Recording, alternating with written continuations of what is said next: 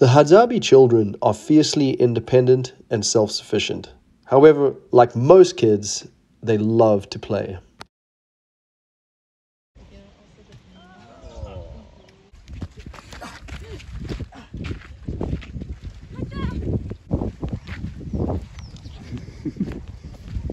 The baobab tree is the Hadza's version of a jungle gym. They climb the trees like experts, and most of the trunks are hollow on the inside. They climb in and out of the tree trunks for entertainment, but they also know that bees love to build their hives inside these trees. Most kids will do anything for a sweet treat. The Hadza kids will climb to extreme heights with a burning branch in their hand to smoke out the bees. They will endure the pain from many stings from these bees in order to get to this honey. To me, this is admirable mental and physical toughness that you don't see in such young kids these days.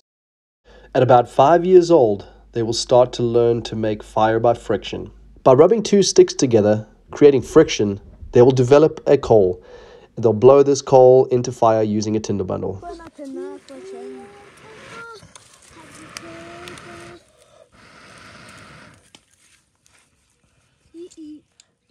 They've got their own little hand drills right here, and they'll spin them inside of baobab.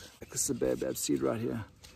And what happens is they end up heating it up and it forms an ember inside here, which is kind of easy. They don't have to transfer any of the coal or anything, and they just put their tinder right inside the baobab seed. That's amazing. Great way for kids to learn the technique and easy way for them to get fire. As soon as a Hadza kid is old enough to walk, they will learn to shoot a bow. They will practice almost daily, which soon turns them into a very good shot.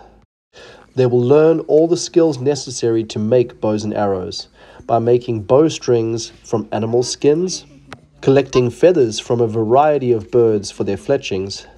Knife handling skills are crucial to carve bows and arrows. They'll also use fire to heat straighten these. By about 7 years old, the average Hadza boy will feed themselves by hunting and foraging. Due to the smaller size of their bow and arrows and the limited killing power, they will often shoot birds and other small game. The excitement is contagious when the kids are allowed to join the adults on a hunt. Smoking cannabis before a hunt is a ritual that all the adults partake in. Kids are not allowed to partake until they get to an older age. Pipes, leaves, and modern-day rolling paper are all the ways that they will smoke the cannabis. Yeah. Look how excited the dogs are getting.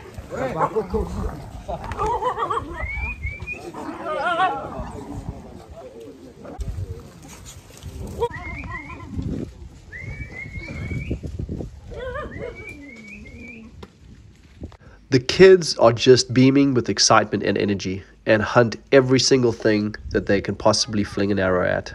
Most of the adults, having far more experience, will often turn down small game to pursue larger game.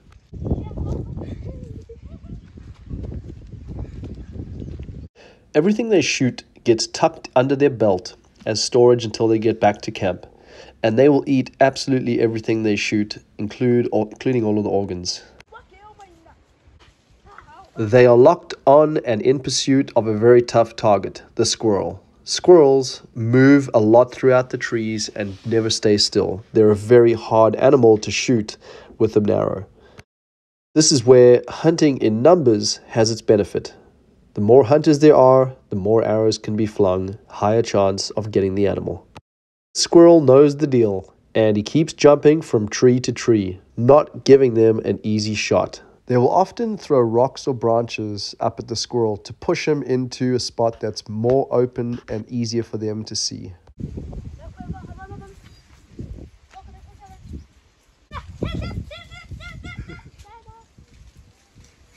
I think the squirrel is getting the better of them, but it's just so unbelievable to just watch the communication, the interaction, and the focus from these kids trying to hunt a squirrel, you know, so that they can feed themselves and their parents like they did yesterday. They very quickly abandon the squirrel hunt when they spot a bush baby up on the top of an acacia tree. This is prime eating for Hadza kids.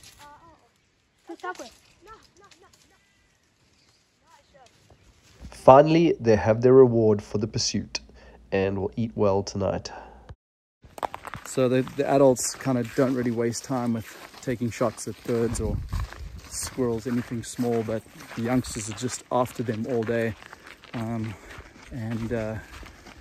It's really good for their target practice. You know, they can hit birds consistently.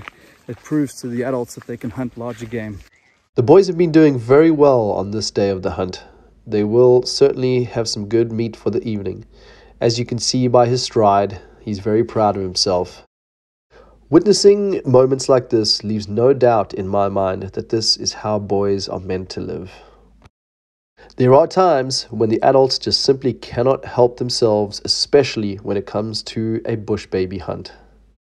This is 100% a group effort, and the competition is on who will make the killing shot. Once the kill shot is made, the second challenge is to try and recover the animal out of the tree.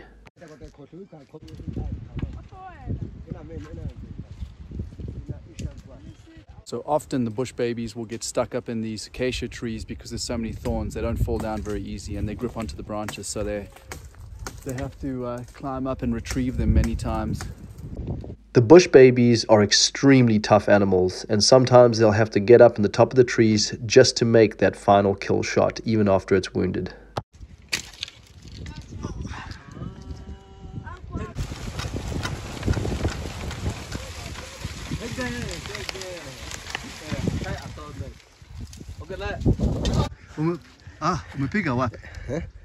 Oh, he bit him right there.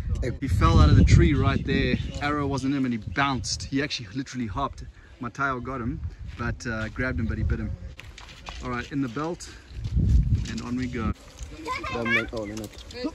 Honey harvesting is a much needed replenishment of fuel for the body during, in between, or after a good hunt. We got some honey.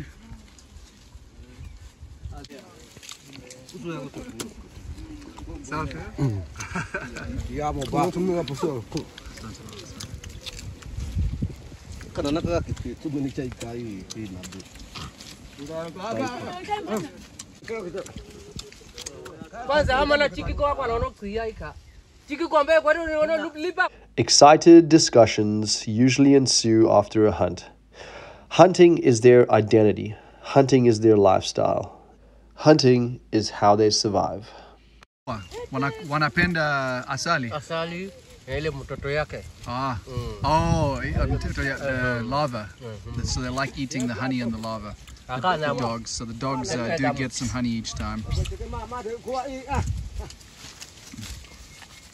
Masi puna. Nako chiko.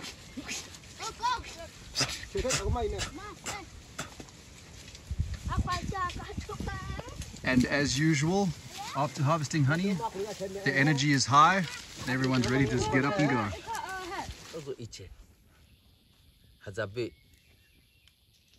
The Hadzabi have a variety of challenges. Loss of their traditional hunting lands being one of the primary concerns. I encourage you to please help the Hadza and their children preserve their lands by donating to the Dorobo Fund.